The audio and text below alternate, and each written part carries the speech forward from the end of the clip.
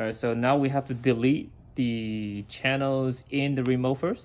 So we will be doing P2, stop, P2, like this. And then you will hear a beep.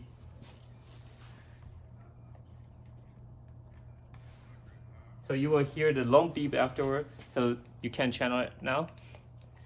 And then we are gonna unplug it for 10 seconds. Let it sit for 10 seconds and then we will plug it back in.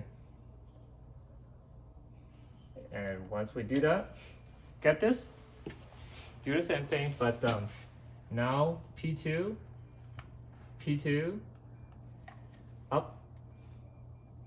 You'll hear the long beep and it will trigger right away. If it's the reverse, you will want to do the same thing. You will want to delete it and then do it again, but instead of doing P2, P2 up, you will be doing P2, P2 down. And then that's it.